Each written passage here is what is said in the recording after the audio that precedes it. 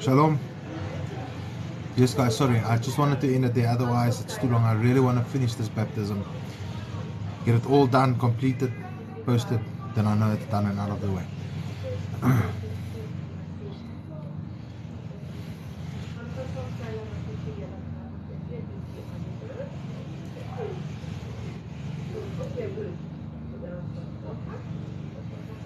Shalom all. Welcome back. No problem, Candace. I think it's necessary to do this teaching, for we have brothers and sisters that do not know this basic principle. If you do not know the gospel of the kingdom, the wedding covenant, you are lost. There's no salvation for you, unfortunately. According to Paul's words, the apostles' words, and the Messiah's words, the prophets and Moses, the whole of the Bible. We believe all of it, not just some of it. Just like Paul, Acts 24:14, I'm a follower of the way, believing all things written in the law and the prophets. So I hope you guys are making notes, going through it. If you've not watched part 1, 2, and the live I just ended, where we're going to start now, you're going to be clueless. It won't help you even listening.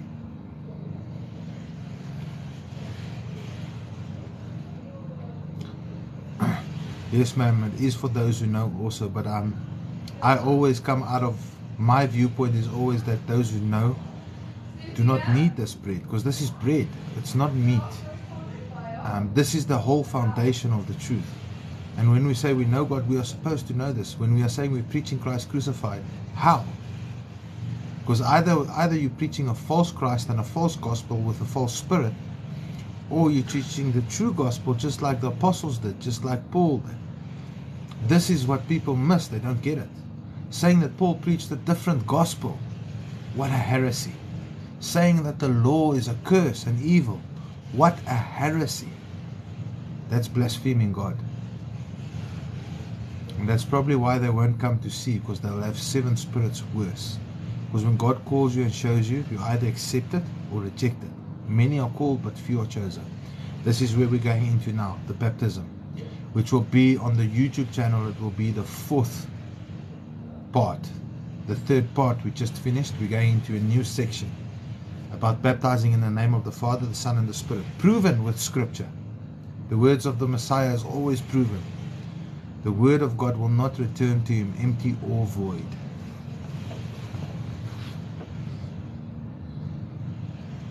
It edifies what we know. It gives us rich scriptures to reference. Yes, hallelujah, Jackie. But you'll always note, and people that know me for a while know this, I don't like spoon feeding people.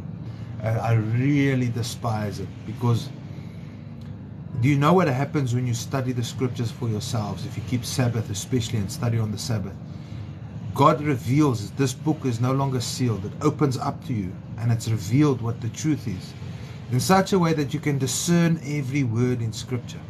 And once this is revealed, this revelation becomes your own. But when I tend to give people a lot of scriptures, it becomes Jason's revelation to you. It should be your own, God's revelation to you. That's what it means to seek Him. So you'll see in many of my teachings, I don't give all the references. I'll give some, I'll give you enough. I call it remez. I hint to something and I push you in a direction, go search it out, so that that revelation can become your own. And once it does, you will never forget it again. That's why it says, do not be a forgetful hearer. That revelation will stay for you for the rest of your life. You will be, your foundation is now on rock. It cannot be swayed by the wind. Sorry, I'm just opening up. I think it's Amber. Yes, it's Amber.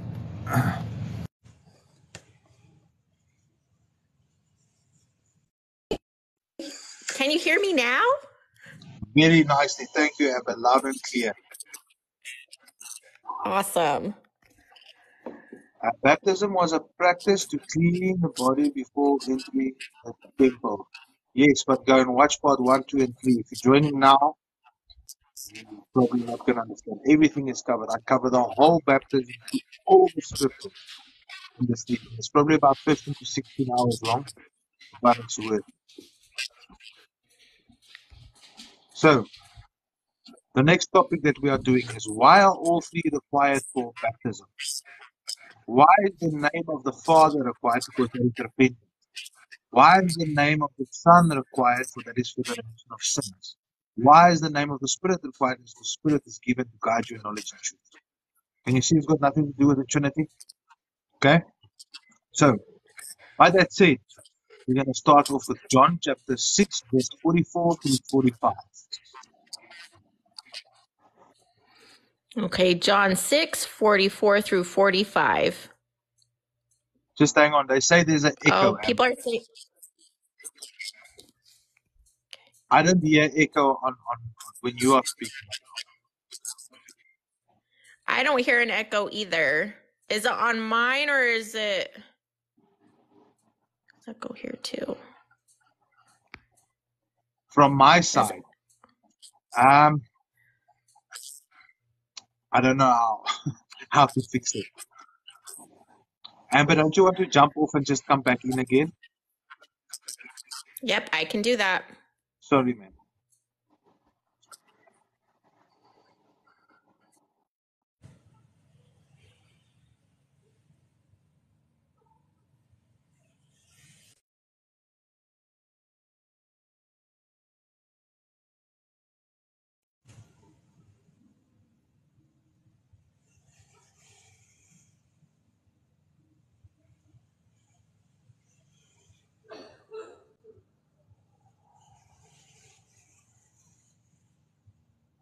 Can you hear me? You say try speaking now. Am I still echoing? Add Amber.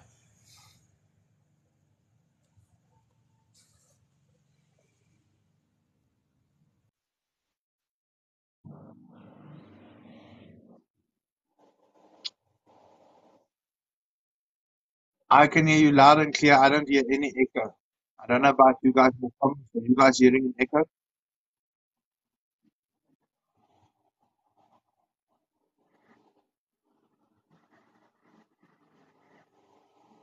No echo.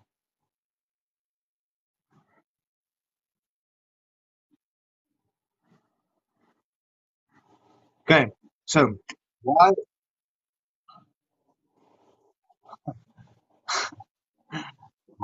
Yes. I'm sure Satan is fighting for this part not to come out because this part is a harsh part. It will make you realize that you are living a lie if you're not in Torah. This is a harsh teaching that's going to come now. Why are all three names required? The words of the Messiah.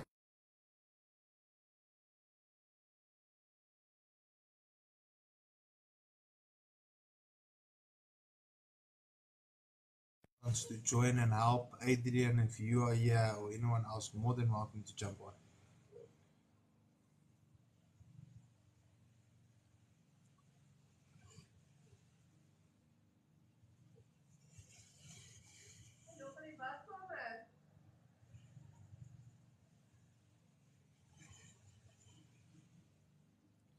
Now you are soft, Jason. No problem, Joshi. Anytime. I don't know why I'm soft. I'm too dumb to figure this technology out. If you want to ask me things, ask me in the truth and in scripture. But when it comes to technology, it's laughable what I know. Technology. All right. There, Can Amber? everyone hear me now? Yes, I can hear you perfectly, Amber. Actually, loud and clear.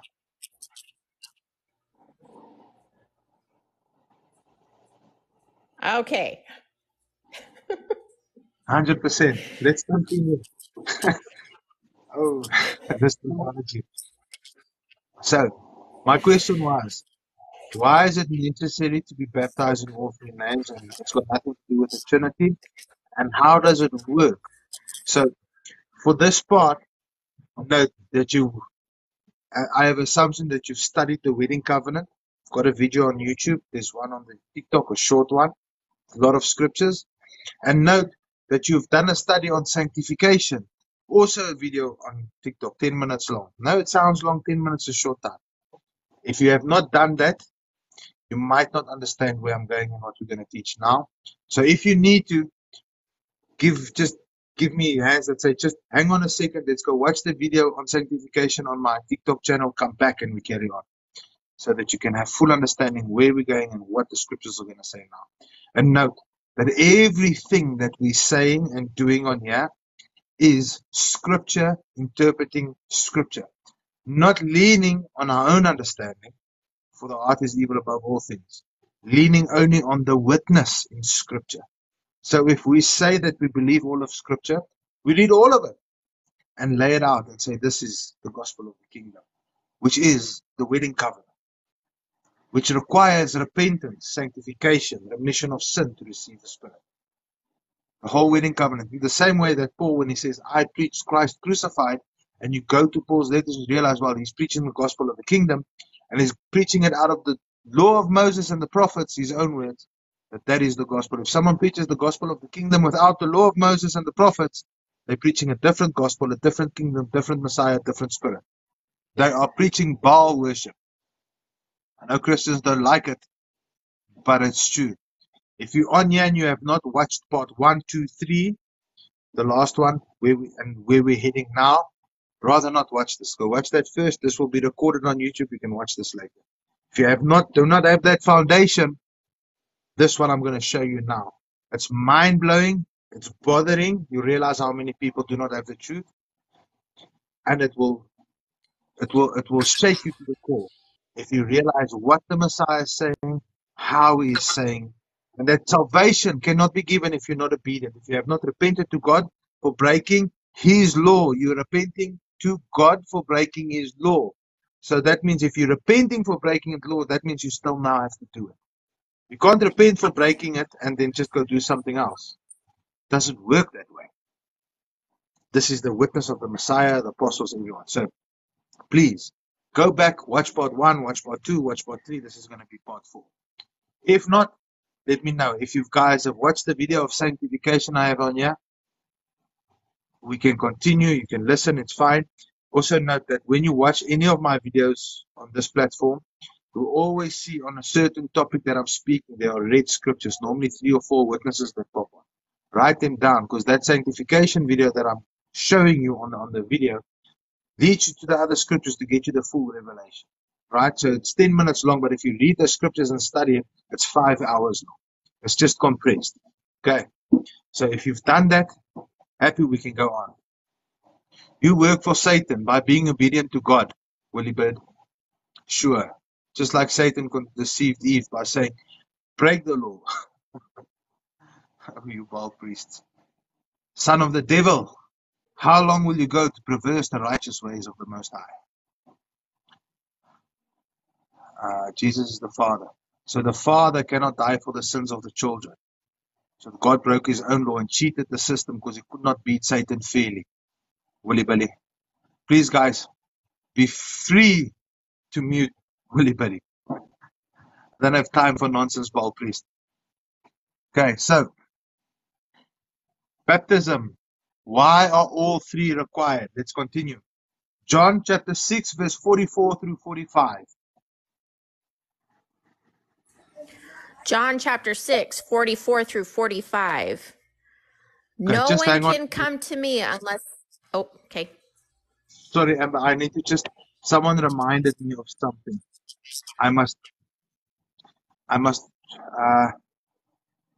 moderators, I must just do something because I keep on forgetting. I just need to figure something out quickly, Amber. Sorry about that. She sent me a video on how to do it. Well, I can't remember how. Comment, flip camera, mirror, gifts, treasure, present, comment. Comments? No, I don't want to comment. Sorry, Amber, I'm just trying to figure something out.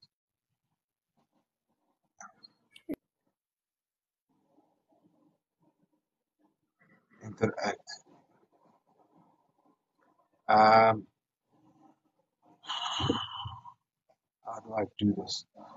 Panel grid, fixed layout, maximum number, allow request from viewers, allow request from followers.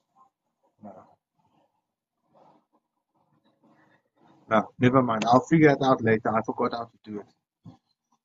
I'm too stupid with technology. Any case, let's start. John chapter 6, verse 44 through 45. No one can come to me unless the Father who sent me draws him, and I will raise him up on the last day. It is written in the prophets, and they will all be taught by God. Everyone who has heard and learned from the Father comes to me. Okay, so if you've watched my videos on the winning covenant, you know this is, I hammer on this and what it means concerning the wedding covenant. That's why it's important to understand the wedding covenant. But now we have to ask certain questions, right? No man comes to me except the Father which has sent me, draw him, and I will raise him up in the last day. No one can get to the Messiah unless God calls you and does what? Teaches you in his ways, because it says it is written in the prophets, and they shall all be taught of God. Every man therefore that has heard and has learned of the Father comes unto me. You can only get the salvation or the remission of sins through the Messiah if God has taught you in his ways. Because you repent, then God teaches you what he loves and what he hates. Then only the Messiah can cover you for your sins, right? John's words, this is in the book of John, and this is the Messiah, right? So now you'll hear, if you read on, just read verse John chapter 6 verse 65 says the same thing. Just read it quickly, Amber. Well, I'll read it up there. And he said, therefore said I unto you, that no man can come unto me, the Messiah, except it was given unto him of my Father. Remember, the Messiah said, I kept those you have given me, Father. First, you repent to God. God then teaches you his ways. Sanctification takes place. Then he hands you to the Son for the remission of sins. There's not a other option. You can't get the remissions of sins if you have not repented. And what are you repenting from? For breaking the everlasting covenant of God. You want to walk renewed in the covenant, right? So people say, but no one gets to the gets to the Father goes to the Father except through the Son. It's his example that gets you to the Father. But he calls you first. Says, see, my Torah is everlasting. Okay. So God teaches you his law. His Son shows you how to walk out the law. And once you walk it with an honest heart, a heart circumcision, because you repented, now God gives you to the Son for the remission of sin. If you in God's ways, the ways he taught you, you cannot get the remission of sin. Let me prove it, right? So verse 45. So the verse 44, no one comes to me except the Father which has sent me draws him, and I will raise him up in the last day. It is written in the prophets, and they shall all be taught of God. Every man therefore that has heard and has learned of the Father comes unto me. So we must hear and learn of the Father. What must we learn? God calls you and shows you his ways. For why? Remember what happens when we say it is written in the prophets? We have to go to the prophets to see what it says, right? So, why will God call us first? Go to Isaiah 54 verse 6. It's about the wedding covenant. So why will he have to call us? What's the reason for him calling us? Isaiah 54:56. 54 verse 6. Oh, verse 6. Okay. For the Lord has called you like a wife deserted and grieved in spirit, like a wife of youth when she is cast off, says your God. Okay. Why will he call us? Remember that God chose a bride for him at Mount Sinai, the 12 tribes. And because the bride broke his covenant, he divorced her. The bride was his wife, the wedding covenant. He divorced that wife. Now we are lost. Now the Messiah comes and he preaches the gospel of the kingdom. Repent, for the kingdom of heaven is at hand. Repent to who? His Father, the one whose covenant you broke. Right? So now, it says, for Yahweh has called you as a woman forsaken and grieved in spirit. Why is the woman forsaken? He divorced her. And the wife of the youth was his wife. He went into a marriage covenant with her. When thou was refused, says Yahweh. Why was she refused? Because she broke the everlasting covenant. And God scattered her to all nations. North, south, east, west. Wedding covenant, right? So why will God call us? He has to call us back into repentance, back to the one who's covenant. This is the covenant. He calls the bride back because she was refused. She is no longer my people. The wedding covenant. Remember Hosea 1 verse 9 through 11 in the wedding covenant? I will call you Luami, no longer my people. That bride has to now come back to God. Will call her back, instruct her in his ways, so that we can get the remission of sins, so that we can walk renewed in the covenant spirit. Keep the laws. If he calls you and teaches you his ways, he says, remember what we read in John? It says, it is written in the prophets, they shall all be taught of God, and every man therefore that heard and learned of the Father comes unto the Son. Then only the remission of sin is given. First, heart circumcision, repent, go back into obedience. Your Father's law, you keep it, what he loves and what he hates, you understand this. Then the Son will cover your sin, right? So why will God call us first? Because the woman was divorced, the wedding covenant, which is the gospel of the kingdom. That's why we baptize the name of the Father. God calls us, he shows us his ways. We repent of our evil ways. Then in the name of the Son for the remission of sin, then the Spirit for all knowledge and truth, right? Now, quickly jump to Isaiah 54, verse 13 to 14.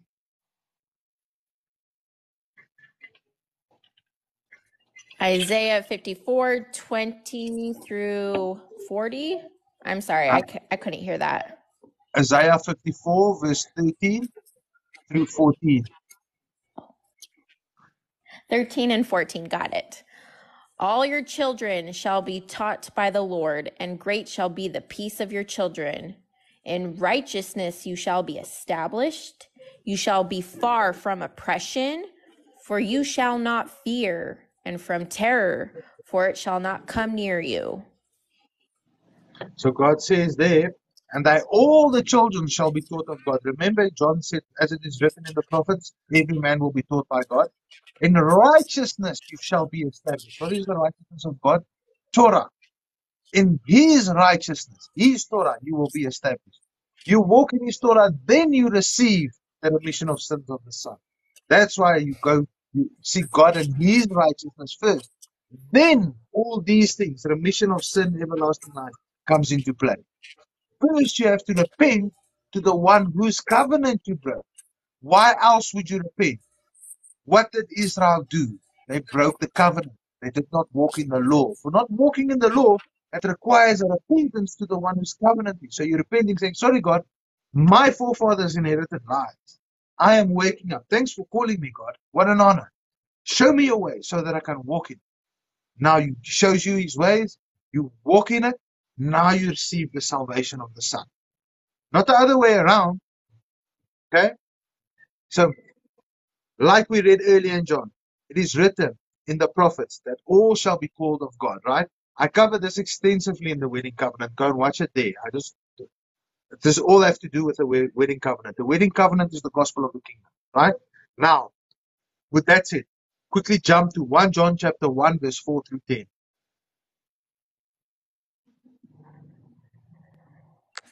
1 John 1, 4 through 10. And we are writing these things so that our joy may be complete. This is a message we have heard from him and proclaimed to you, that God is light, and in him is no darkness at all. If we say we have fellowship with him while we walk in darkness, we lie and do not practice the truth. But if we walk in the light as he is in the light, we have fellowship with one another, and the blood of Yeshua, his Son, cleanses us from all sin. If we say we have no sin, we deceive ourselves, and the truth is not in us. If we confess our sins, he is faithful and just to forgive us our sins and to cleanse us from all unrighteousness. If we say we have not sinned, we make him a liar, and his word is not in us. So no, this sin is speaking about is The wedding covenant. Why did they sin? They broke the law and they sinned against God for breaking the law, and He divorced them. So no one can say they did not sin, for they are not in the covenant yet. They are divorced. They are scattered to all nations. Right? But note here, it gives you that same order. First, God calls you. God teaches you His ways. He sanctifies you. You say, many are called, but few are chosen. You say, yes, I am of the few that are chosen.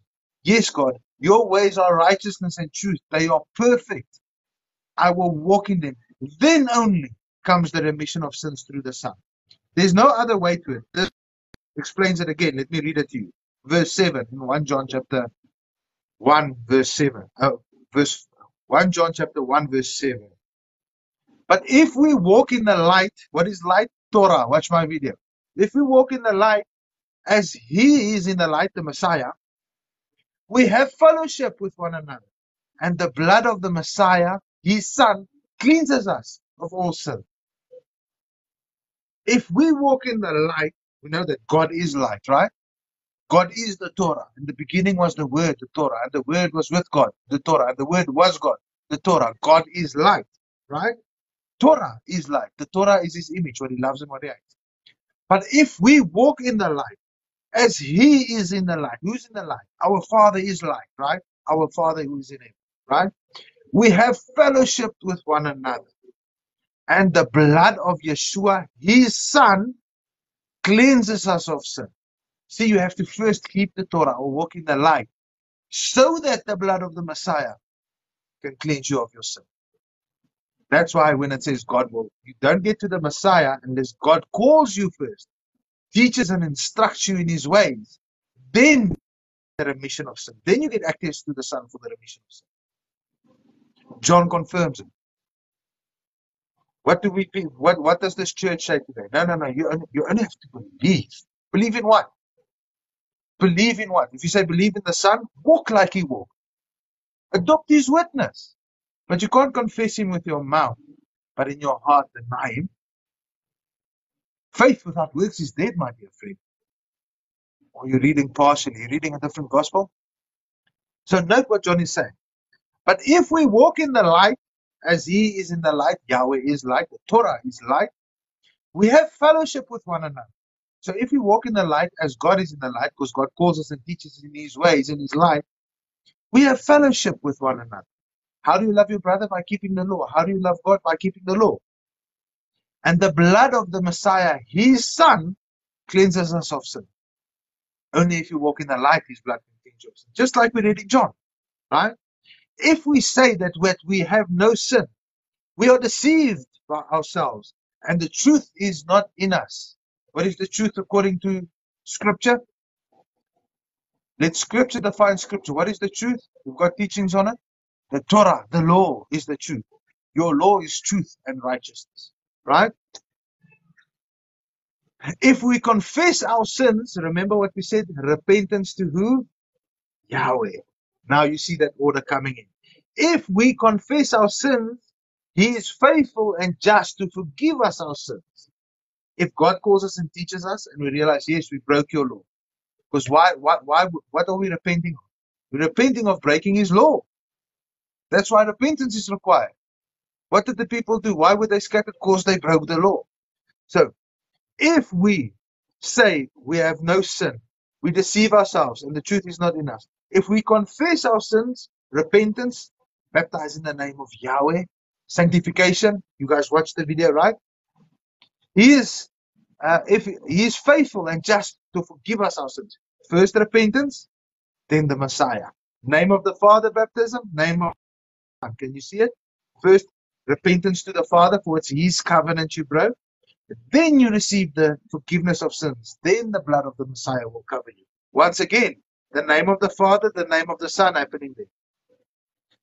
And to cleanse us from all unrighteousness. So you baptize in the name of the Father because it's His covenant. Then you get the remission of sins. He's faithful to forgive you. That's why He sent His Son for the remission of sin. For He loved the world. He sent His only begotten Son. Again, that same order. But again, note, God calls you, teaches you in His ways. You accept it. Then you receive the remission of sin. You can't have the remission of sins if you do not know what you've sinned against. Why? If you say you did not sin, you call yourself, you are a liar, you also call God a liar. Why did you sin? The covenant was broken. What is sin? Transgression of the law. That covenant was broken, people. You are the bride that was scattered. You must repent, turn back to your Father who is in heaven, so that He can teach you. He can sanctify you of your evil ways, renew your mind. Wedding covenant. Remember, it's in there. Then you receive the remission of sins. John also speaks about it. Right?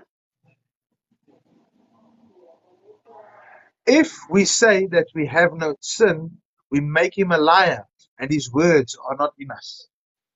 If we say that we don't have to repent to Yahweh, we are lying, because we can't say that we have not sinned because He divorced us. It's the wedding covenant. So He's making sure, don't say that you have not sinned, for you are stricken and grieved. You are the woman that are divorced. Why did He divorce the woman? Because they sinned against His everlasting covenant, the Torah. So if you have to repent, you're repenting to what? For breaking the law. The law is not done away with, my friends. It's still there. The words of the Messiah are all His truth. So, with that said, there again we see repentance, name of Yahweh, to receive the remission of sin, the Messiah. No one gets to the Father unless the Father has called you in His ways. Then you get the remission of sin of the Messiah. This is all in the wedding covenant. So I'm only covering it briefly. I just want to cover the name of the Father and name of the Son without explaining too much. So now, go to 1 John chapter 2, verse 26 to 29. 1 John chapter 2, 26 to 29. Okay. I write these things to you about those who are trying to deceive you. But the anointing that you received from Him abides in you, and you have no need that anyone should teach you. But as His anointing teaches you about everything, and is true, and is no lie, just as it has taught you, abide in Him. And now, little children, abide in Him, so that when He appears, we may have confidence and not shrink from Him in shame at His coming. If you know that He is righteous, you may be sure that everyone who practices righteousness has been born of Him. Okay, so there's a lot here, right? But Amber is reading slowly. Are you catching the name of the Father, the Son, all of that you cannot get to God? It's all about the wedding covenant or the gospel of the kingdom. Let me break it down quickly. And I will reference one or two things, but go study this out for yourselves, right? These things have I written unto you concerning them that seduce you, those who are going back and forth by every wind, right? Especially those who are being sanctified. Because God is teaching you, but you're not yet steadfast in what He's teaching you. But the anointing which you have received of Him abides in you. You need not that any man teach you. What anointing? Here we see the anointing of the Spirit happen. Because what will the Spirit teach us? To walk in God's judgments and do His commandments. Ezekiel chapter 36, verse 26 to 27. This is in part 1, 2, and 3. You can go watch it, right? But that the anointing which you have received, why did they receive that? Because they repented to God. They received the remission of sin. Now they have the anointing of Spirit that does what? Listen carefully. But the anointing that you have received abide in you, that you need not that any man teach you, but the same anointing Spirit teaches you in all things. The Spirit brings you to understanding. And is truth. How do we know what is truth? The Torah is truth. What does the Spirit do? It teaches you in God's ways, according to God's own words, not according to a Christian's word, God's words. And there is no lie. And even as He has taught you, you shall abide in Him. The Spirit teaches you to walk in God's ways. So now you see that third part. Repentance, the name of the Father, the name of the Son, that anointing. What happens with the anointing? We'll read it now. And now, little children, abide in Him, that when He shall appear, we may have confidence and not be ashamed before Him at His coming. We must have confidence. Why? Because we're walking in righteousness. You'll see why now. Verse 29. If you know that He is righteous, the Messiah, You know that everyone that does righteousness is born of him. If you know that the Messiah is righteous, he kept the law. Everyone that does righteousness, keeps the law as he kept the law, is born of him. Have to do it. Not the church gospel that says works are evil. No, you can't do it. No, the gospel of our Messiah. Works are required. Your salvation. That's why it says, work out your salvation with fear and trembling. Work is required. God shows you what he loves and what he hates. He calls you. You realize that you've broken the covenant. Repent because you broke the law. Then you baptize in the name of the Father for repentance, the baptism of John. Baptize in the name of the Son, the remission of sins. To receive the anointing of the Spirit, who will do what? What will he do it? Teach us in all righteousness. Because what are the attributes of the Spirit? The Spirit will cause you to keep the law. So this anointing, yet speaking about something very important. But the anointing which you have received. So these people went through all the phases. They repented in the name of the Father. They have received the remission of sins so that they can receive the anointing of the Spirit, who will teach them into all knowledge and truth. Now, with that said, quickly, see what the disciples of God will be taught in. So quickly go to Isaiah chapter 8, Amber. Okay. Just read verse 20.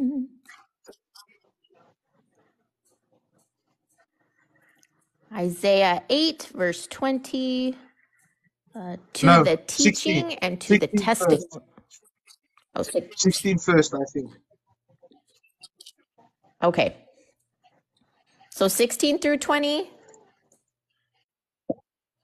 Now just verse 16 quickly. Bind up the testimony, seal the teaching among my disciples.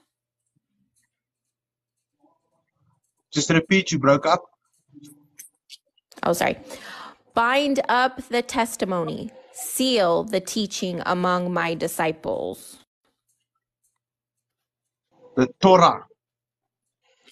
Bind up, if you say you are sealed by the Spirit, like he says here, but the anointing which you have received, if you say you have been anointed by God or you're sealed by the Spirit, it says, bind up the testimony, seal the Torah amongst my disciples.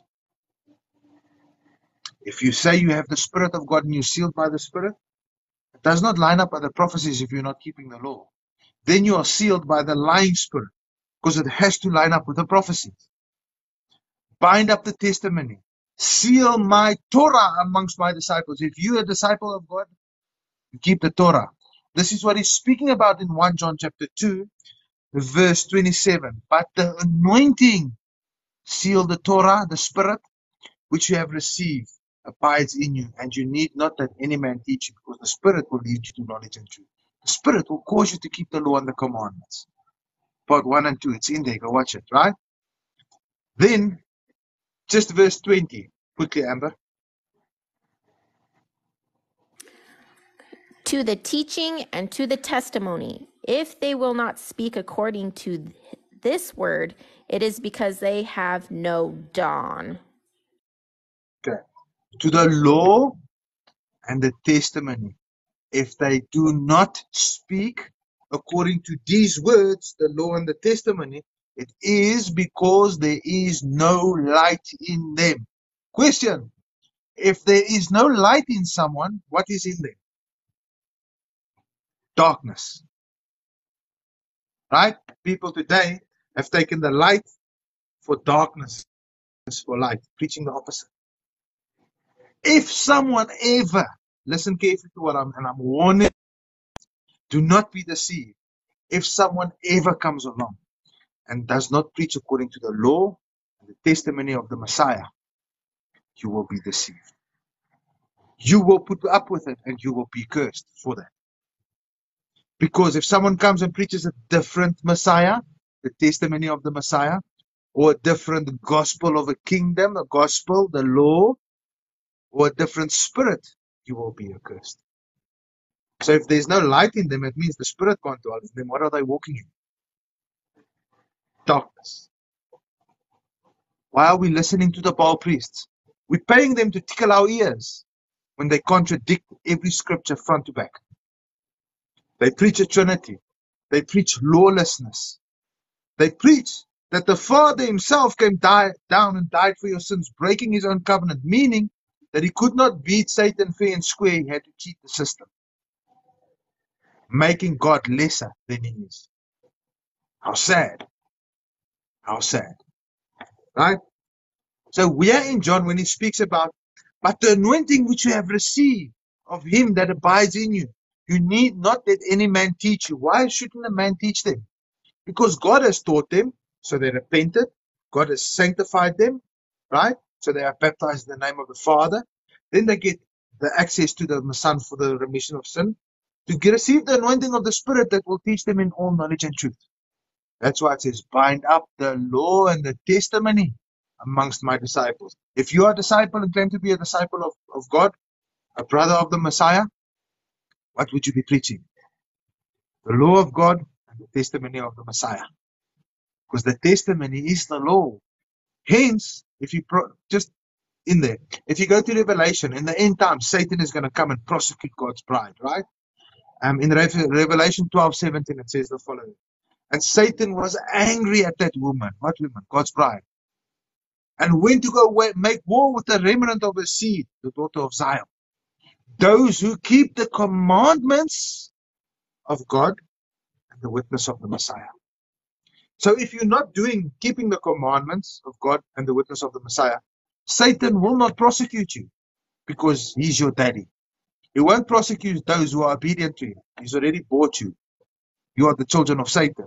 He doesn't prosecute his own children. He prosecutes the children of God, the one he's opposed to. I hope you're catching what I'm saying, right? Now, and now, little children, abide in him, that when he shall appear, we may have confidence not to be ashamed in him at his coming. Why? If you have the anointing of the Spirit, you keep the law, you will not be ashamed. You can approach the throne with boldness. But listen carefully to verse 29 again. If you know that he is righteous, was he righteous? Did he keep the law? Oh yes. You know that everyone who does righteousness is born of him. You can't say you are born again, I'm a born again Christian, I preach Christ crucified, but you don't do the law, the righteousness, you don't follow the image of the Messiah, you don't walk in his ways. It says, be doers of the law and not hearers only. One who does righteousness is born of the Messiah. Now you have truly adopted his witness. You are truly striving to walk as he walks. Simple, logical. A child could understand this. But go and explain your Trinity to a child, I dare you.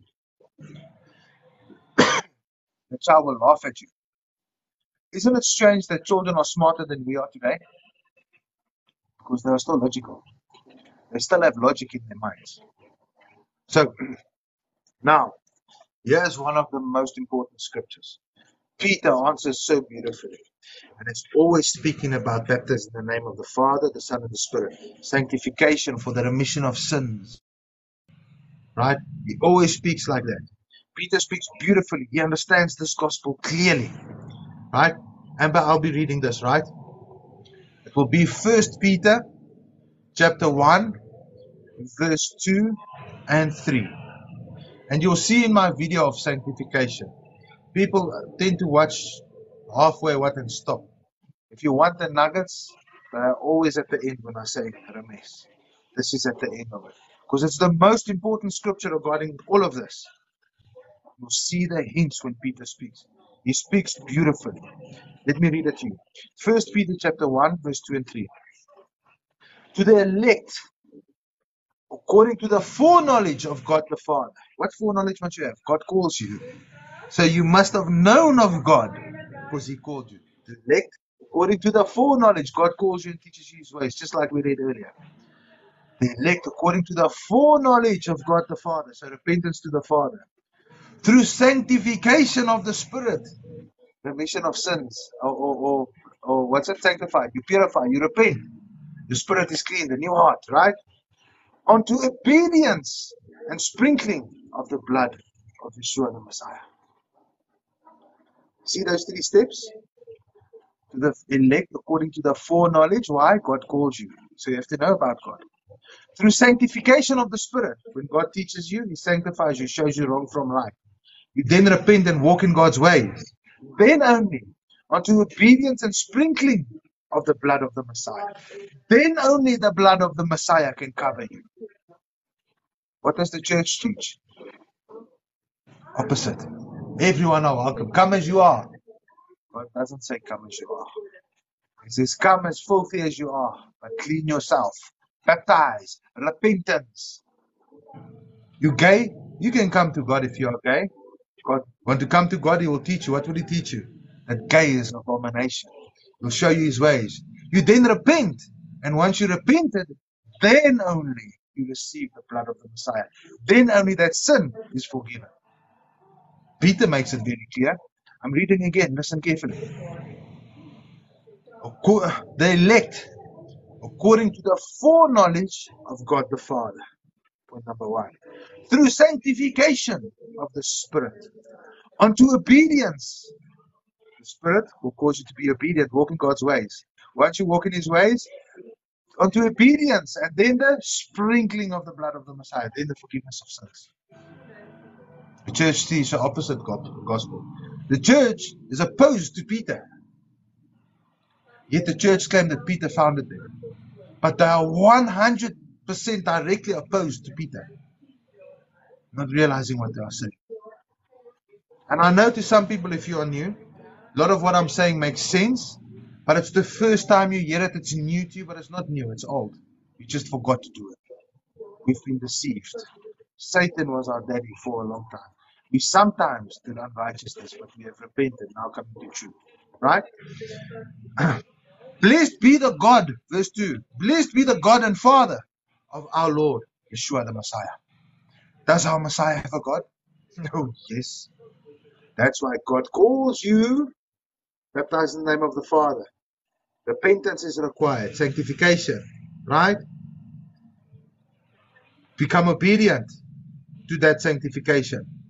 To receive the remission of sins and the anointing of the Spirit. Right?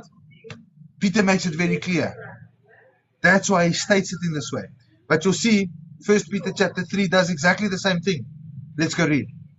And I'll also be reading this one. They are short. 1 Peter chapter 3. Oh no, this is a long one. Well, you have to read it first and I'll come back and break it down. 1 Peter chapter 3, verse 12 through 22. I'll come back and break it down. All right. Okay, 1 Peter 3, 12 through 22. For the eyes of the Lord are on the righteous, and His ears are open to their prayer. But the face of the Lord is against those who do evil. Now who is there to harm you if you are zealous for what is good? But even if you should suffer for righteousness' sake, you will be blessed. Have no fear of them, nor be troubled. But in your hearts, honor Messiah the Lord as holy, always being prepared to make a defense to anyone who asks you for a reason for the hope that is in you. Yet do it with gentleness and respect, having a good conscience, so that when you are slandered, those who revile your good behavior in Messiah may be put to shame. For it is better to suffer for doing good, if that should be God's will, than for doing evil. For Messiah also suffered once for sins, the righteous for the unrighteous, that He might bring us to God, being put to death in the flesh, but made alive in the Spirit, in which He went and proclaimed to the spirits in prison, because they formerly did not obey, when God's patience waited in the days of Noah, while the ark was being prepared, in which a few, that is, 8 persons, were brought safely through water. Baptism, which corresponds to this, now saves you, not as a removal of dirt from the body, but as an appeal to God for a good conscience through the resurrection of Yeshua Messiah, who has gone into heaven and is at the right hand of God, with angels, authorities, and powers having been subjected to him.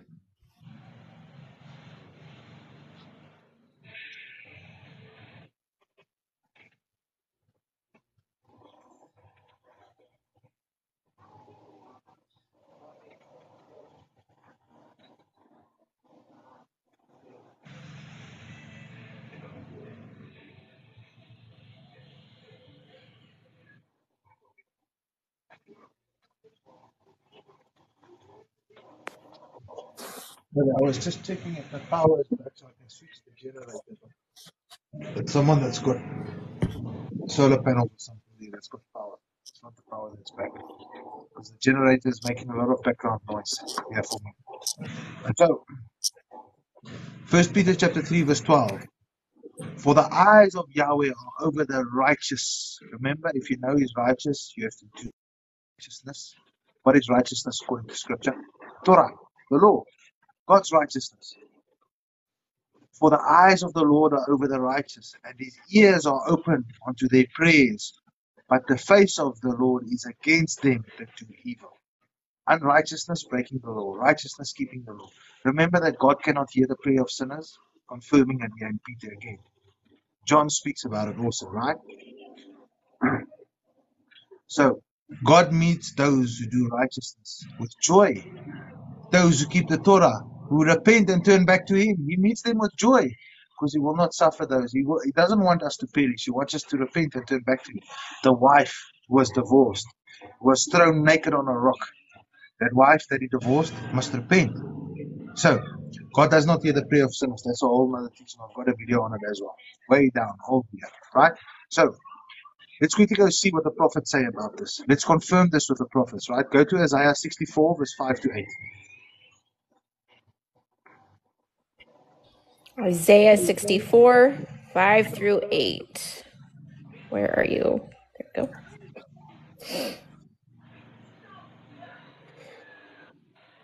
Load.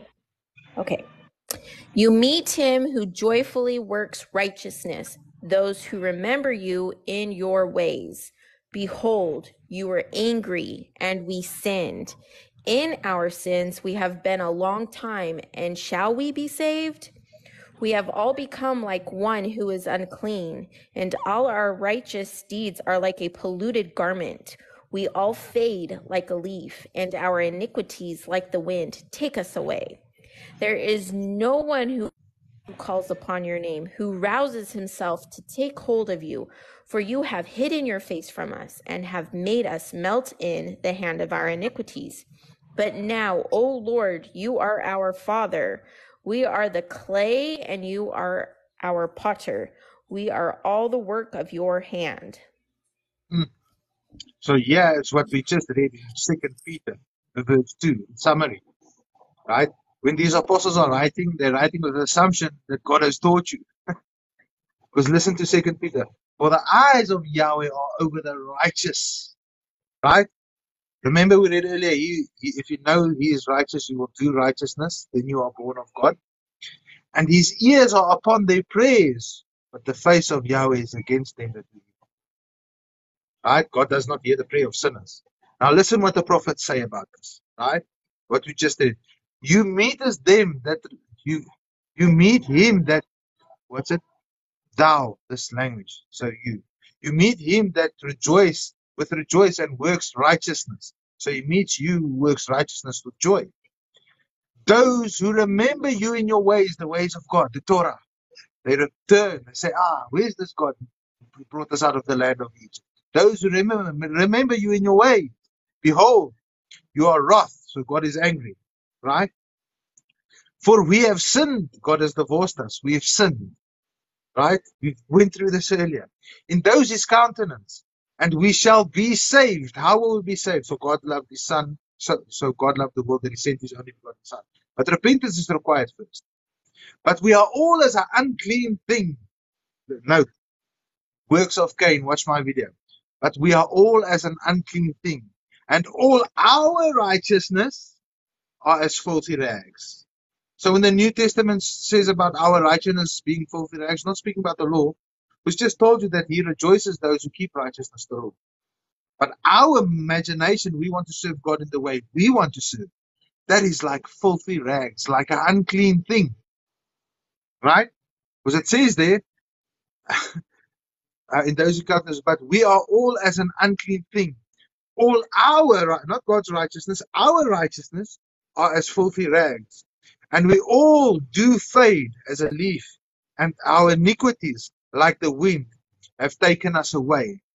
And there is none that calls upon his name, repentance, the name authority, baptized in the name of the Father, none repenting, none turning back to him and his righteousness.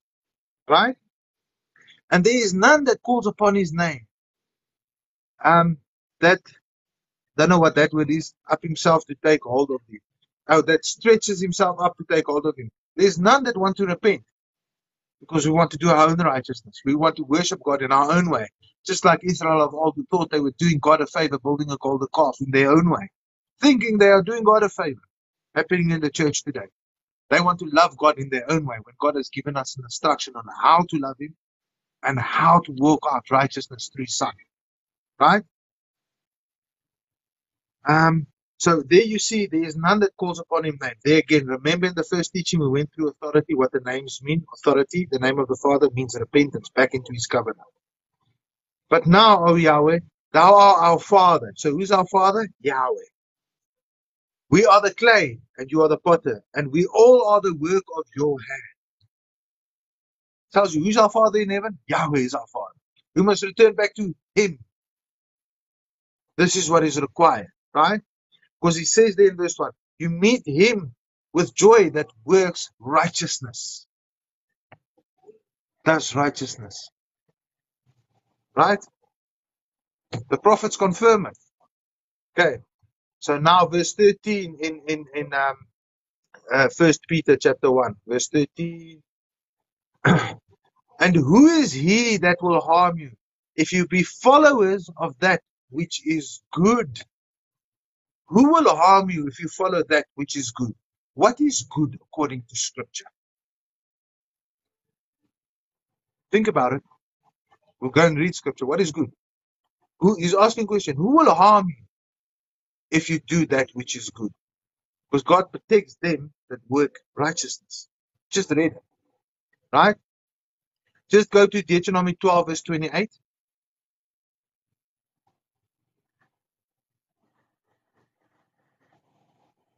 Deuteronomy 12, verse 28.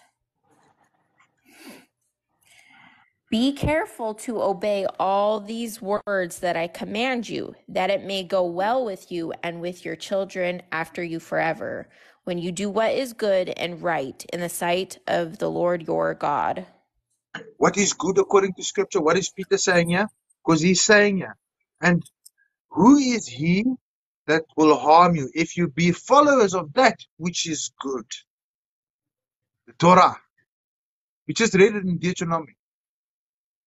Say a second witness, Psalm 37, verse 3.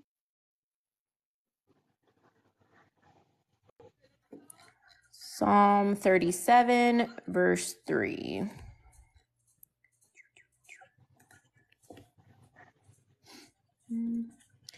Trust in the Lord and do good.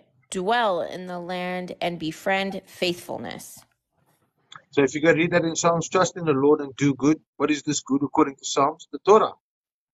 You will walk in the land. What must you do to walk in the land? You must keep the Torah, people. The gospel of a kingdom, hence the Messiah, preaching a gospel of a kingdom. Repent, for the kingdom is at hand. Repentance is required. Repent to the one whose covenant you broke. Baptize in his name. Repentance. Walk in his ways so that you can receive the remission of sin. Right? Just go to Micah chapter 6, verse 8 through 9. Third witness.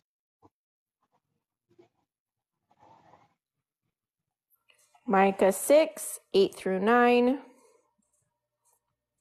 He has told you, O man, what is good. And what does the Lord require of you, but to do justice and to love kindness and to walk humbly with your God? The voice of the Lord cries to the city, and it is sound wisdom to fear your name. Hear of the rod and of him who appointed it. What does God require of you but to do good? Just told you in Vietnam, the law, do good, righteousness. So he protects those who do righteousness. He meets those who work righteousness with joy. What does the church say? No, you can't keep the law, you're cursed. Who's their God? Satan is your name. Right, carrying on with 1 Peter, just verse 16 quickly. Having a good conscience that whereas they speak evil of you as evildoers, they could create groups and go in lives and tell the people how evil we are for just obeying God. Isn't that sickening and insanity? Saying that if you keep the law of God, you are cursed. They are saying if you are obedient to God, you are doing wrong. This is what they are saying. Listen, nothing new. Having a good conscience that whereas they speak evil of you, of evildoers, they may be ashamed that falsely accuse you in a good conversation in Christ. So you'll see, I've spoken to a South African guy. I don't want to mention their names if they are not yet. The videos on my YouTube regarding a good conversation. And what do they do afterwards? They can talk smack about you on a lie. Even though you disproved everything they said, they look like fools.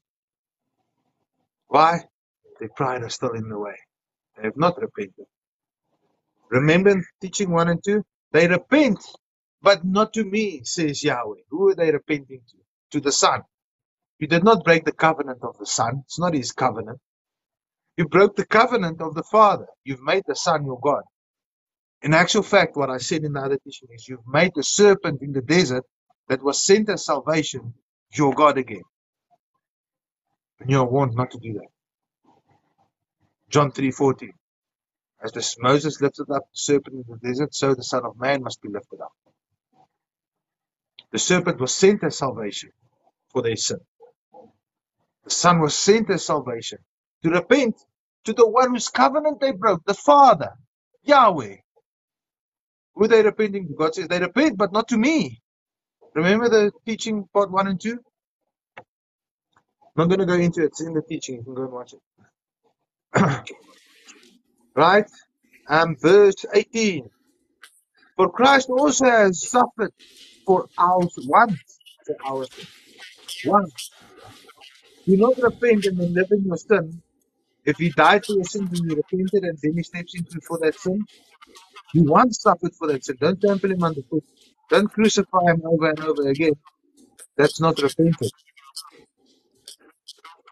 The just for the unjust, that he might bring us to God. Did you know that when the Messiah comes down in the kingdom, when he sits on the throne of David and rules over Israel, after that, what does he do? God will tabernacle with us again. The Messiah will be there as a mediator. We'll be living in tents. And God will tabernacle with us again. Then, what does he do? He teaches us and he brings us back to God. And after that, he hands this kingdom back to his Father. He brings us back to God. We can now be in God's presence. See him as he is. We'll be holy, just, and true. This is what needs to happen. That's the gospel of the kingdom. That's the wedding covenant. In any case, verse 20. Which sometimes were disobedient, when once the long suffering of God waited in the days of Noah, while the ark was preparing, wherein few, that is 8 souls, were saved by water, their baptism. The like figure whereunto even baptism does also now save us, not the putting away of by the putting away of the filth of the flesh, repentance. If you ate pork your whole life, repent.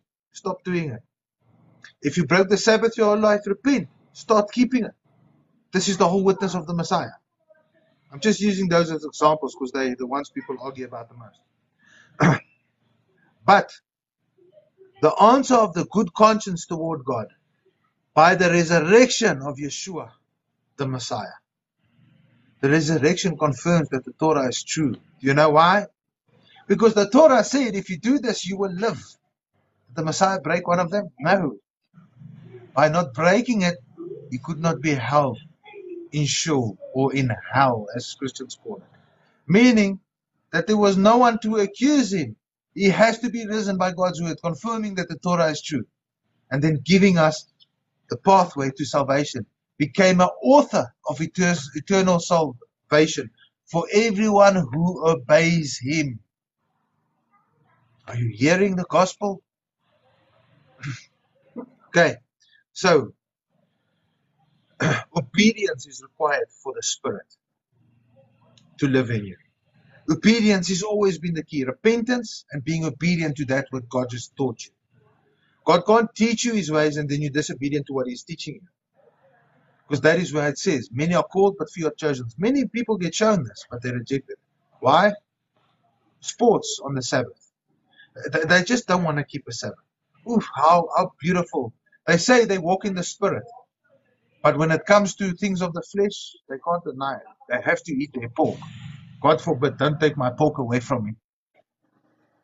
Really, is your faith so small? But in any case, obedience is required for the Spirit. Just quickly go to Acts chapter 5, verse 31 to 32.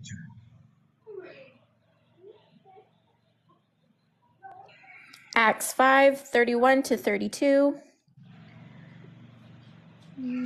God exalted him at his right hand as leader and savior, to give repentance to Israel and forgiveness of sins. And we are witnesses to these things, and so is the Holy Spirit, whom God has given to those who obey him. Acts, Cornelius chapter 10 is a Gentile. He was scattered. He's part of the divorced, the lost sheep. He's a Gentile. He becomes obedient. Then the Spirit is given to them. He is a God-fearing man. But, right? Him has God exalted with his right hand to be a prince and a savior. He's sent as salvation, as the serpent in the snake formation. Yeshua is sent as salvation by God. For God so loved the world that he sent his only begotten Son. For to give repentance to Israel and forgiveness of sins. John goes before him, preaches repentance. The Messiah says, repent for the kingdom is at hand. People repent, then they get the forgiveness of sins of the Messiah. Name of the Father, baptism. Name of the Son, baptism. Listen now, the third Spirit. Name of the Father, Son, covered in verse 31. Read verse 32. And we are his witnesses of these things. And so also the Holy Ghost, the Spirit, who God gives to them who obey him. Obedience is the key. Repentance to God, become obedient to his ways. Then you'll receive the Spirit. There is no other way in Scripture to receive the Spirit. Everyone that does not keep the law, does not have the Spirit of God, does powers and by the witness of Satan, by Balaam. Just like the two magicians we read about here. The magicians did all of these works of Satan, and they rebuked them. Said, why are you children of the devil? How are you doing this? By Baal. The Messiah confirms this in Matthew 7, verse 21 to 23. We covered this already. But listen again. Him has God exalted with his right hand to be a prince and a savior. So he's a savior. God sent him as a savior. For to give repentance to Israel and the forgiveness of sins. So repentance, name of Yahweh. You repent to Yahweh, whose covenant you break. For the forgiveness of sins, the name of the Messiah. Baptism in the name of the Father, the Son. And we are his witnesses of these things. And so is also the Holy Ghost, or the Spirit of God, right? The Ruach HaKodesh, who God has given to those who are obedient. Repentance, sanctification, washing away of sins, the name of the Son, Spirit is given to those who are obedient. The blood of the Messiah cannot wash you clean if you are not obedient. Question. Is any of this my own opinion? Scripture. Question. Do you believe the Scriptures? Do you believe the count of Acts 10? Go watch it. I've got a video on it. It's called Are All Foods Clean? There are a lot of nuggets in there. A lot of questions I ask that I post Scripture. Go seek it out. That's a whole different level of obedience that's happening. Question. Can the Spirit be given to those who are not obedient? No. For these guys that went and did the wonders and signs, and the people thought it was the signs of God, like we just read in the previous teaching. They did all these wonders and signs, and then he wants to buy this gift to do the Spirit. Why? And they tell him, repent, because you have not repented, you can't receive the Spirit. You're doing the miracles and powers by your sorceries. Who deceives the whole world by his wonders, signs, and miracles? Satan. Where did they get the authority to do these things in the churches today? By Balaam, Satan, sun god worship. And the Christians go, ooh, sun god, Jason. Not my opinion, Christians. Did you know I also believe that? I have sympathy with you guys. That's why I sit with my brothers on lives and speak hours on end to them and try and convince them, just like Paul. Preaching them the gospel of the kingdom, just like Paul. How did Paul do it? By reading the law of Moses and the prophecies. But when I go there, they say, no, they don't want to hear the prophets. That's how Paul did it. Paul says, imitate me as I imitate the Messiah. Now I'm imitating Paul and they say no, but yet they claim Paul. A different Paul. Paul has become the Messiah, unfortunately. So the Spirit, to get power of the Spirit, obedience is required, regardless. The whole teaching that I just done about baptism is about that. It's a repentance to God, so that you can get the remission of sins, so that the manifestation of the Spirit can happen. That's why the Messiah is baptized in the name of the Father, the Son, and the Spirit. No need for opinions, Paul priests. Only truth. So, Romans, this is going to be a long one. Sorry, Emma. Romans, chapter 5, verse 5 through 21. My power is back.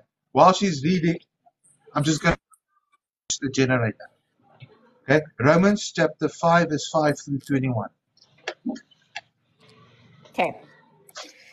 And hope does not put us to shame, because God's love has been poured into our hearts through the Holy Spirit who has been given to us. For while we were still weak, at the right time, Messiah died for the ungodly. For one will scarcely die for a righteous person, though perhaps for a good person one would dare even to die. But God shows his love for us in that while we were still sinners, Messiah died for us. Since, therefore, we have now been justified by his blood, much more shall we be saved by him from the wrath of God.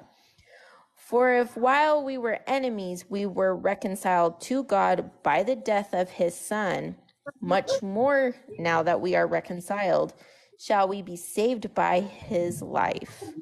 More than that, we also rejoice in God through our Lord Yeshua Messiah, through whom we have now received reconciliation. Therefore, just as sin came into the world through one man, and death through sin, and so death spread to all men, because all have sinned. For sin indeed was in the world before the law was given, but sin is not counted where there is no law. Yet death reigned from Adam to Moses, even over those whose sinning was not like the transgression of Adam, who was a type of the one who was to come. But the free gift is not like the trespass. For if man died through one man's trespass, much more have the grace of God and the free gift by the grace of that one man, Yeshua Messiah, abounded for many. And the free gift is not like the result of that one man's sin. For the judgment following one trespass brought condemnation, but the free gift following many trespasses brought justification. For if, because of one man's trespass, death reigned through that one man, much more will those who receive the abundance of grace and the free gift of righteousness reign in life through the one man, Yeshua Messiah. Therefore, as one trespass led to condemnation for all men, so one act of righteousness leads to justification and life for all men. For as by the one man's disobedience the many were made sinners, so by the one man's obedience the many will be made righteous. Now the law came in to increase the trespass, but where sin increased, grace abounded all the more, so that, as sin reigned in death, grace also might reign through righteousness, leading to eternal life through Yeshua Messiah, our Lord.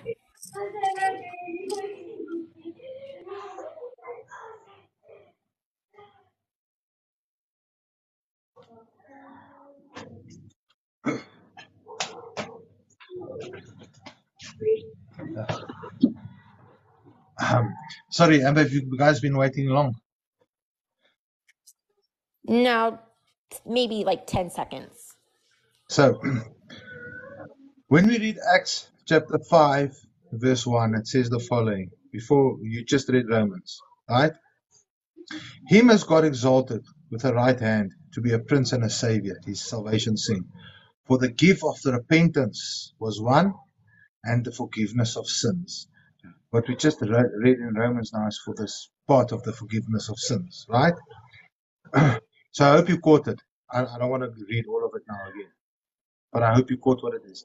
Yeshua was sent for the forgiveness of sins, because it's speaking about the sin of Adam, and through one Adam all sin, through Christ we are made righteous. So if you are doing the works of sin, Adam, you are fulfilling works of sin.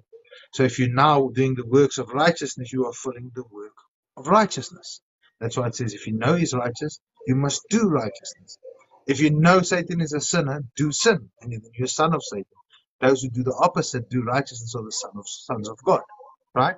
This is what Romans was speaking about, right? And then also a note for that same verse, 1 John chapter 3, verse 22 to 24. I'll quickly read it short. And whatsoever we ask, we receive of him, because we keep his commandments and do those things that are pleasing in his sight. What is pleasing in his sight? Remember Deuteronomy, you read it earlier, to do the Torah, which is good, right? And this is his commandment, that we should believe on the name of the Son of God, Yeshua the Messiah, and love one another as he gave us a commandment. And he that keeps his commandment is in him, and he in him. And hereby we know that he abides in us, by the Spirit which he has given us. What will the Spirit do? It will cause you to keep the commandments. If the Spirit causes you to keep the commandments, know that you are righteous like the Son is righteous. Because now you do the works of righteousness. Simple, huh? The example for that is Acts chapter 10 in Cornelius. That's the example. Go read it. He was a Gentile, he was God-fearing, he kept the law. And then obedience, and then they get so they had the repentance, they turn to God, they keep the law, and then the power of the Spirit happens in the same chapter. Right? So, what does it mean to believe in the Son of God? Well, the Son of God says it himself. We don't have to assume what it means to believe in the Son of God. The Son of God said it. It says, if you believed me, you would have believed Moses, for Moses wrote about me. The Messiah answers that question for you. You don't have to make any assumptions. I've got a video on that too. Go watch it. That's the reason I don't go too much into depth. It's all there. Right? So the example of everything is Acts 10. Go read it. Right? So now, I'm going to go to Joel chapter 3. Amber, you can go to Matthew chapter 6, verse 33. I'll read Joel first. Joel chapter 2, verse 32. And it shall come to pass that whoever shall call on the name of Yahweh shall be delivered. For in Mount Zion, in Jerusalem, shall be deliverance, as Yahweh has said. And in the remnant, who the Lord shall call. Everyone who calls on the name of Yahweh, what does it mean? Remember part 1, authority. What does it mean? Repentance, back into his covenant. Keep his laws again. That's what the name means. When the Messiah says, I have manifested your name unto them you have given me. He says, I have manifested your Torah. Hallelujah. How beautiful. That's the gospel of the kingdom. Scripture defines it for us. We don't have to guess. You can read, Amber. Okay, Matthew 6:33. But seek first the kingdom of God and his righteousness, and all these things will be added to you. So, this is a summary of everything. Seek first God and his righteousness, his ways. Remember, he means those who works righteousness with joy. His ways, those who walk in his ways, the Torah. Seek God first and his righteousness. Hence, God calls you and teaches you and sanctifies you. And then all these things will be added to you. What? The remission of sin, the blood of the Messiah that covers your sin, blots out your sin, unto everlasting life, and the knowledge through the Spirit. What does the church do today? The opposite. They repent, but not to me, says Yahweh. Remember part 1? Who are they repenting to? To the Son. It's not his covenant. It's his Father's covenant. You didn't break the covenant of the Son. You break the covenant of the Father. You repent to him. So seek first him, God, and his righteousness, his Torah. Then the remission of sins and the Spirit will be given to you. Everlasting life. Messiah's own words. Do you believe him? Truly, I hope so. I know this is a harsh teaching for most, but it's just truth. Do we believe him? We can't say that we believe the Messiah, but we don't want to walk as he done, or we don't want to accept his witness. If we say we believe and abide in the Messiah, we adopt his witness. That is why it's called the trustworthy witness. Right? So, I just want to read Chronicles quickly. Right? Chronicles 31 verse 20 to 21. And thus did Hezekiah throughout all of Judah, and throughout which was good and right and truth before Yahweh his God. And in every work that he began in the service of the house of God, and in the law, and in the commandments to seek his God. And he did it with all his heart. How beautiful. Right? Amber, just read it for me in English because I think I'm stuffing it up. Because in my mind I'm reading perfectly, but for my accent might not. Chronicles 31 verse 20 to 21. What does it mean to seek God? We must seek God and his righteousness. What does it mean to seek God? Let's go see what the scripture says it means. Right? Chronicles chapter 31 verse 20 to 21. First or second? I think it's Second Chronicles. Okay, Second Chronicles 31. We'll start with. And you said 16 to 21? No. Chronicles 31 verse 20 to 21. It will start with, and this did Hezekiah throughout all of Judah. Okay. Thus Hezekiah did throughout all Judah, and he did what was good and right and faithful before the Lord his God. And every work that he undertook in the service of the house of God, and in accordance with the law and the commandments, seeking his God, he did with all his heart and prospered. So it says that he did what was good and right by keeping the commandments.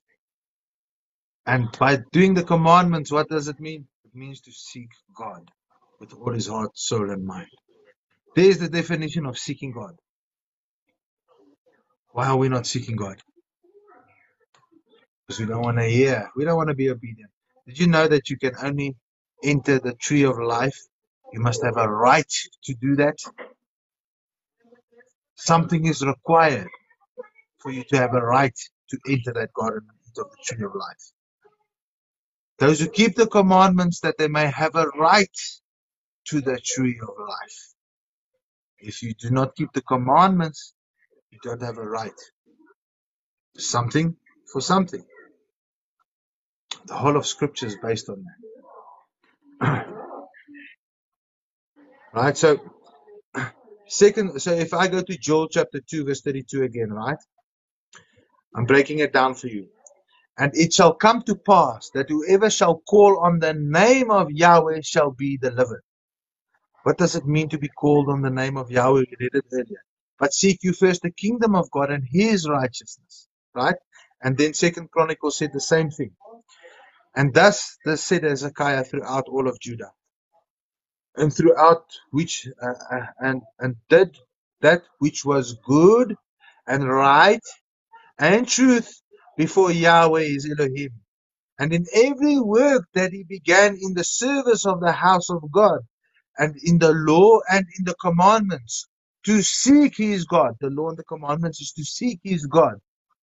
He did with his whole heart and prospered. So, Joel chapter 2 verse 32, whosoever shall call on the name of the Lord shall be delivered. How did this Hezekiah seek God? Keep the law and the commandments. He did what was right and good in the sight of the Lord by keeping the law and commandments, seeking God with his whole heart, soul, and mind. The definition of scripture of seeking God, walking in the law and the commandments. Scripture defines it for us, not us. People always say, Jason, would you make up your own opinions? Liar, I never do. I always give you scripture. It's you that don't want to accept the scripture. Scripture will define scripture, regardless of your feelings and your opinions. The problem is, I believe all of scripture, and you reject most. Christians, that is sad. If the Messiah had to walk this earth again, you'd kill him 10 times worse than they killed him in those days. But he speaks in truth. He speaks in righteousness, speaking only truth. He would rebuke this world. There's nothing left. This is going to happen. He'll prosecute by his sword of his mouth, which are also the 144, but different teaching. So, yeah, we see the definition of what Isaiah is saying. Joel 2:32 is saying, right? Now, Joel 2, let's say, okay, so, and it shall come to pass that whosoever shall call on the name of Yahweh shall be delivered. Gave you 2 references. Seek God and his righteousness, and what does it mean to seek him? It's to keep the law. For in Mount Zion and in Jerusalem shall be deliverance, as the Lord has said, and in the remnant of the Lord shall I call. Why the remnant? They were scattered. The remnant, small remnant, will turn back, the lost sheep coming back. For in Mount Zion and in Jerusalem shall deliverance, and the Lord has said, and the remnant who the Lord shall call. Deliverance. Israel, are you awake? So, deliverance on Mount Zion. Quickly read for us Psalms 43 verse 3.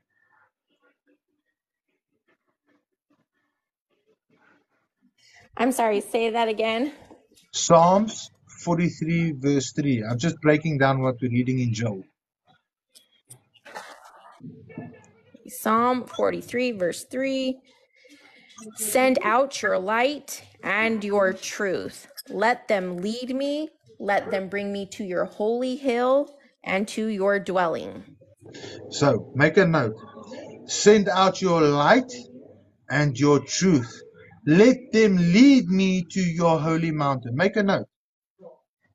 What must lead to the holy mountain? Here it states specifically the light and the truth. Now scripture will define it further. Now, go to Isaiah chapter 2 verse 3.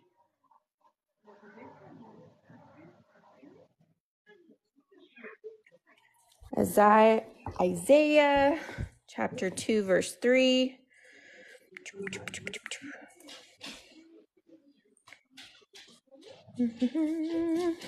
Okay.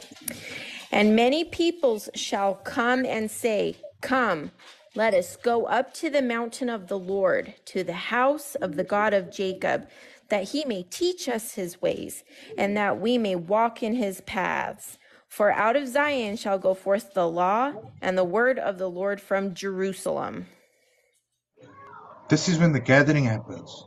But I thought we don't have to keep the law. But no, Psalm 34 said, let them lead me, let me bring me unto the holy mountain, Mount Zion, which we are reading about in Isaiah. Right? This is Psalm 43 verse 3. Right? And send out your light and truth. So what is the light and truth according to scripture? Well, if you read Isaiah 2 verse 3, it says, and many people shall go and say, Come, let us go to the mountain of Yahweh, to the house of the God of Israel of Jacob. And he will teach us his ways. God will call us and teach us his ways. And we will walk in his paths. For out of Zion shall go forth the law, the light, and the testimony, the word, the truth, the law and the Torah, the testimony of the Messiah and the law, the light. You see why the law is the light? Do you understand now? Third witness, Malachi 4 verse 2.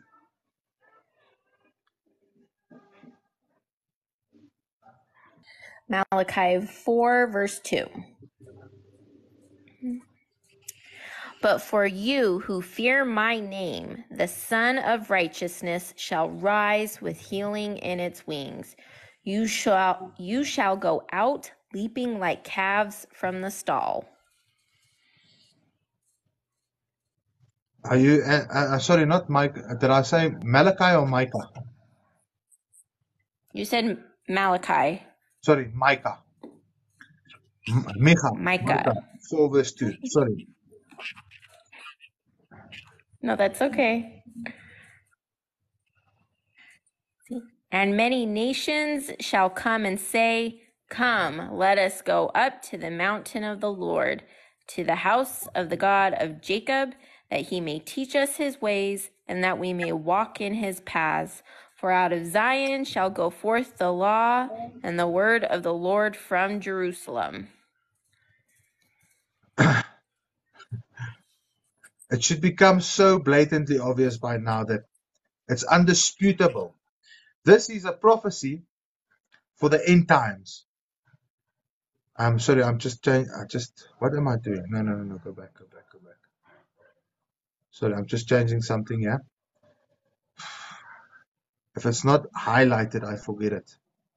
There, okay. So, in Psalms it says, from this holy mountain will go forth a light and truth. Right? So what is the light and what is truth? Isaiah tells us exactly the same thing. The law and the word. Micah 4:2 tells us exactly the same thing. What the light is, it's the law, and the truth is the word.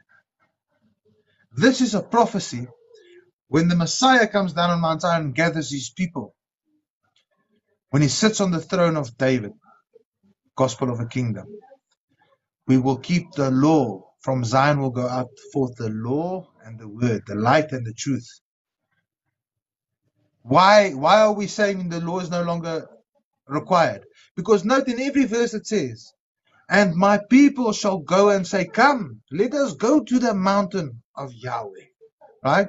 To the house of Yahweh, the God of Jacob. And he will teach us his ways, and we will walk in his paths. What will he teach us? The light and the truth, the law and the way, the law and the Messiah. The law, what God loves and what he hates. The Messiah, how to walk it out. Repentance to God is required first. This is a prophecy of the gathering when the Messiah returns. Christians, you cannot change a prophecy. So, according to this definition, yeah, you can go watch my teaching on the light, that it's the law. This immediately tells you what the law is. It's the light. And the light came into the world, the Son humbled himself, took on the attributes of a servant, and the light became flesh, and he became the walking, living Torah of God. Throughout the whole teaching now. So baptize in the name of the Father, Son, and Spirit. Note, God will call us and teach us in his ways, and we will walk in his paths. What is his ways and paths? Torah, the truth, the light. That's why God will call us. So we have to repent and walk in his ways again before the Messiah can come down. Do you note this is prophecy? Why are you hindering that? Why are you hindering that? Why are you saying that the law is evil? Do you not understand these prophecies? Do you not understand this is for the end times? The times that we are living in? You and I, did you know that the time is at hand? The kingdom is at hand. Repent, for the kingdom is at hand. What kingdom? The same kingdom that he promised to Abraham, Isaac, and Jacob, that we were thrown out of. We want that kingdom again. We want to get out of this Babylonian system. We want one to rule over us and teach us in his Father's ways. That's what he'll do. Hallelujah. Let's repent. Let's do that. Let's turn back to him. But let me tell you, O vain man, should you not do the will of God, walk in the commandments and judgments, that when he appears, there will be a gnashing of teeth. Repentance is always required. Repenting to what? To the covenant you broke, the law. Walk in it again, walk in God's ways. What is his ways? His Torah is his ways. I am the way, the truth, and the life. Yeshua is the Torah. Like we did in all the teachings. There's a whole study we have, I am the way, truth, and life on YouTube. Long one. Go and watch it. All the scriptures covered there. Well, not all, 90% of them. They're all there. Go watch it. So, my question is, and I'm going to end it here. Would you want the Messiah upon his return to utter these words to you? To say certain words to you that will make your teeth break off. It will be like a kick in your teeth, right? What is it that you call me Lord, Lord, or Master, Master, or Jesus, Jesus, but you do not do the things that I say? Did he not instruct us to baptize in the name of the Father, repentance, in the name of the Son, remission of sins, in the name of the Spirit, to guide us in knowledge and truth? Why is it that you call me Lord, Lord, but you do not do the things that I say? Did you know throughout this whole teaching that it's got nothing to do with the Trinity for all the Baal priests? But especially to my brothers and sisters who I love dearly, why are you teaching others that only the baptism of the Messiah is required, only the baptism for the remission of sins? Where's the repentance? I've given you examples throughout the whole teaching that people that were baptized in the name of the Messiah did not receive the Spirit. People that baptized in the name of the Father, but still has not gone through the baptism of the Son, also did not receive the Spirit. That all three are required. Regardless of your opinion and your feeling, I've shown you that those three names are required throughout the whole Bible, from Old Testament to the prophecies, even onto the New Testament. So, where is the fear of God for those who claim that they fear God? Do you not know that when you teach others and do so wrongly, that you will be held at a higher standard of judgment? You might have the balls for that. I don't. I don't. Did you know that when the Messiah returns, I'll be flat on my belly? I will not lift my head up or even dare to look. There will be nothing left from the skins of my nose because I'm in fear. The time of the return of the Messiah, my people, is not a joke. Everyone thinks they're going to run to them happy, clappy, singing kumbaya. And he will utter these words and say, "Depart from me, you who worked lawlessness. I never knew you." That has to strike the fear in the hearts of any man.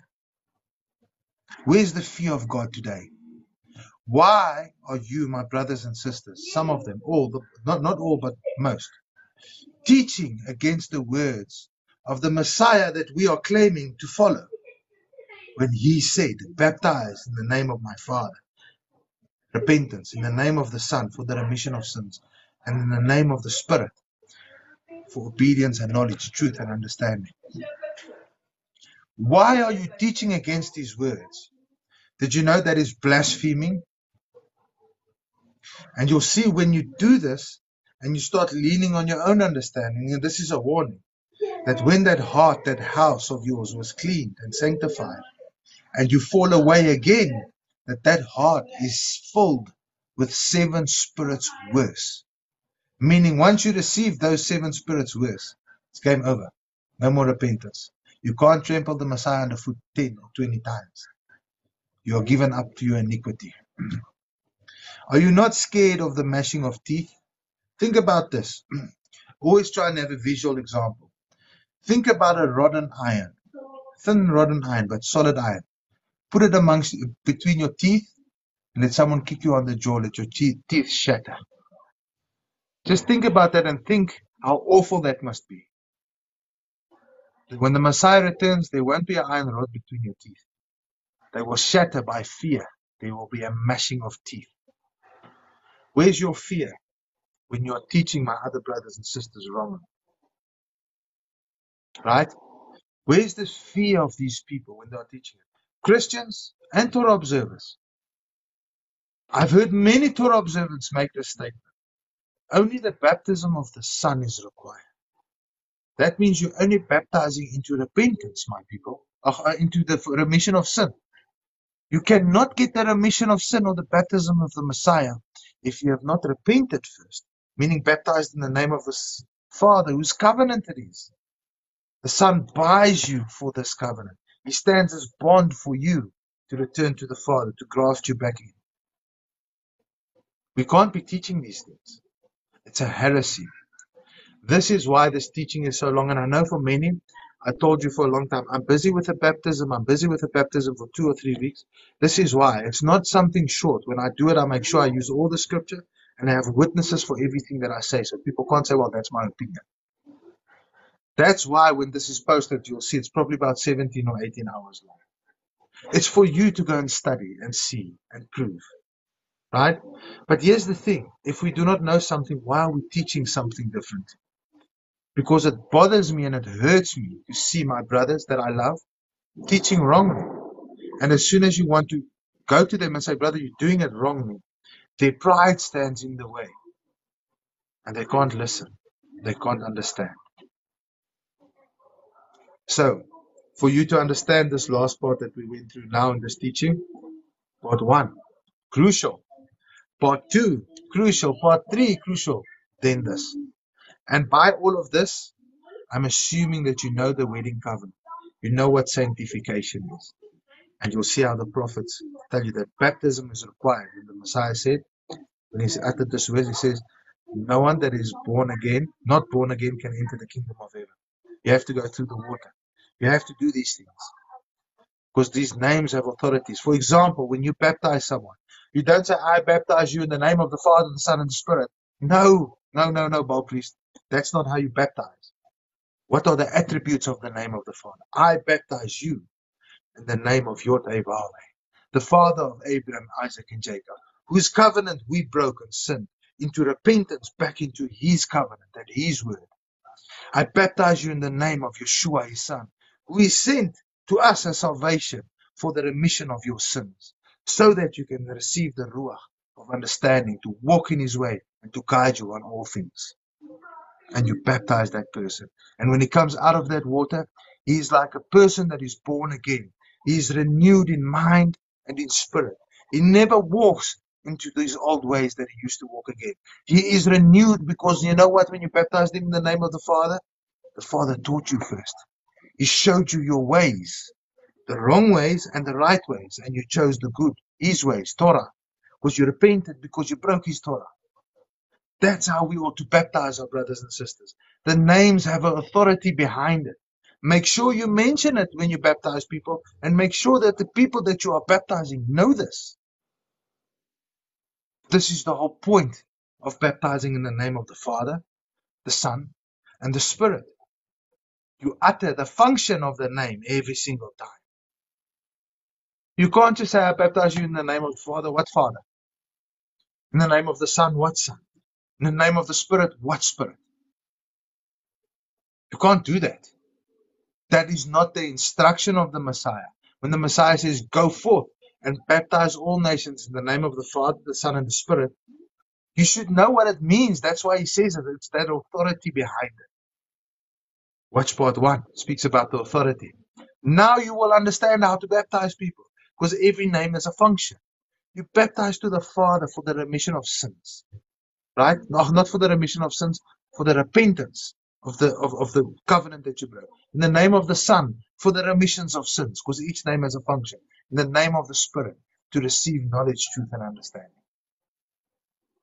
That is why we do it.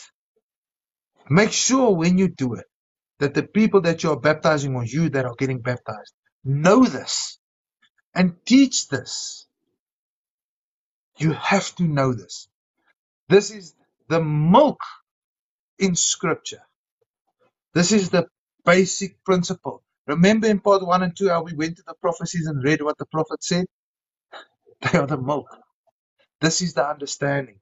This is why the Messiah said it, because he is called the Spirit of prophecy. When he speaks, he says everything that's written in the prophets. So when he said, baptize in the name of the Father, Son, and Spirit, watch part 1 and 2. We went there and said, where did he say this? Where is this in the prophets? We read the prophets. Everything is there. So please, take your time. I know it's long, but go test it for yourselves. If there's someone that taught something else because you did not know better, please, brothers, I don't take this lightly. I care for every person that I personally know. Even though we might have disagreements, I really care. Even for my Christian brothers, I spend a lot of time speaking to them.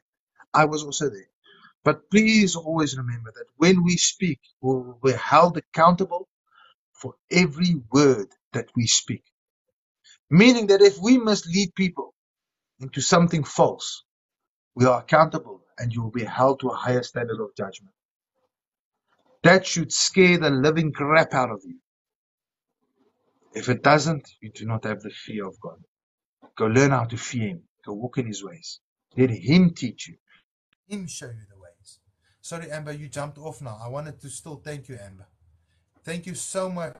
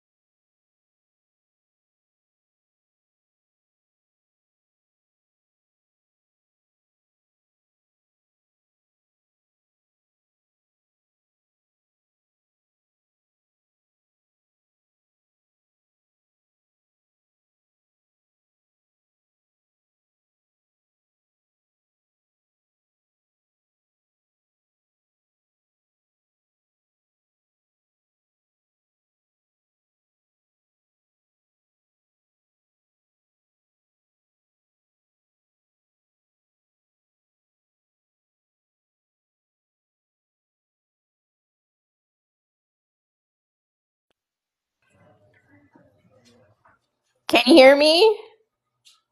I can hear you, Amber. Oh, I can hear you. Yeah, it's when you left, the sound went. Normally, I don't know why Oh it does it, no. but sometimes, yeah. Normally, when someone goes off a live, something like this happens. So, I just wanted to thank you, Amber. Thank you for helping out and reading for me. Don't know how I appreciate it. I can't do this if there's no one that can help me read. So, really, I really, really thank you for taking the time and the patience with me, because sometimes I cut people off. It's just because I'm excited. Oh no, thank you for having me read for you. Next time I just need to make sure I have food around me. Yeah. I was trying to show you I can't speak sign language, but I don't know how this works to get the sound back. That's why I have to jump back on and just restore the sound.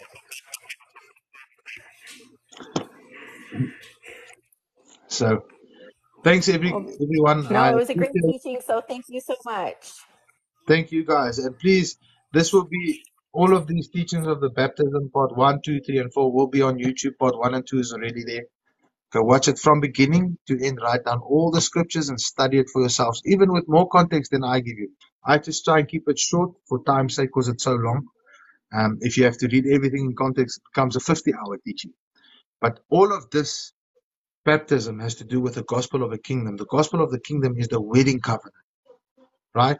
So always remember this. Understand what the wedding covenant is. Understand what the gospel of the kingdom is. One and the same thing. Repentance is required. Then you'll understand the baptism and the name and the authority behind the name. So let's teach people the right way and let's not teach in the wrong way. We must use scripture to define it. And there are many other scriptures regarding baptism, even in Revelation, believe it or not. I'm just giving you enough to push you in a direction with the topics, headings I've given you. You'll start seeing it throughout the whole scripture. You start reading it. It becomes clear. You can now discern. So I hope it helps you and you guys understand better. So, thanks, guys.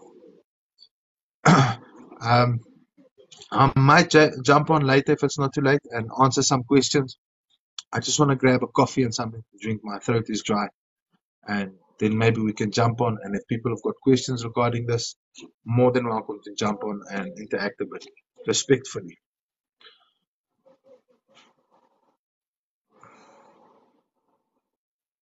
I'm glad the study helps some of you guys. I never want to do it because I always assume people know this. But I'm glad that it helps you.